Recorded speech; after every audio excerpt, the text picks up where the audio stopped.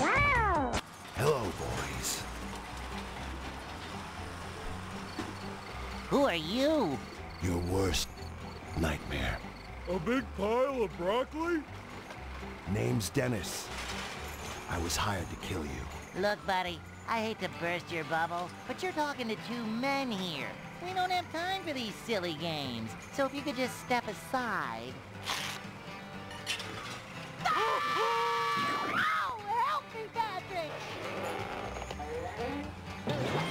Don't worry, buddy. I'll save you. Hooray! Boss fights now! It's basically get a giant watermelon and throw it at him. Goes to new area, throw it at him. Get a new area, throw it at him. See, make contact.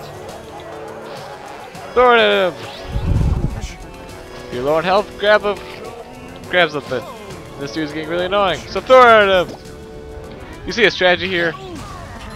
Basically, this boss fight is throw it at him. Yeah, we're done. Yay! What a card boss fight. It's not really even a boss fight. Nothing really. Finally, I got you right where I want you. That's a big boot!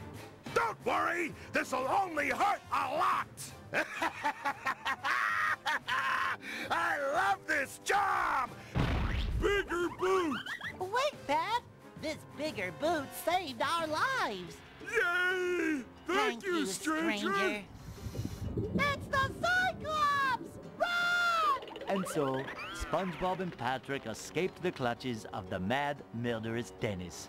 Only to be captured by the even more hideous Cyclops. And then, they passed out, awakening in a dreamy, goofy goober wonderland where... Oh, wait a minute. Hey, it's the Goofy Goober!